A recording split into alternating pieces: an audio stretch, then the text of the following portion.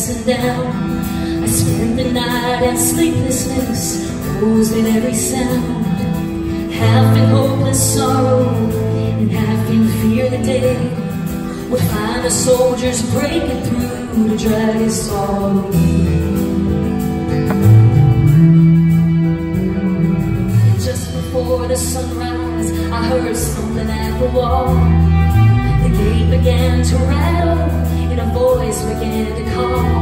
So I hurried to the window, walked down into the street, expecting swords and torches and the sound of soldiers' feet. There was no one there but Mary, so I went down to let her in. John stood there beside me as she told me where she'd been. She said they moved him in the night and none of us knows where. The stone's been rolled away and now his body isn't there.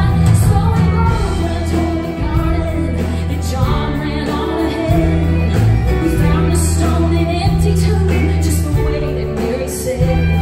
But the one that she lay wrapped him in was just sad to be sure. And how weird they'd taken him was more than I could tell. Oh, there's something strange that happened there, just what I did not know.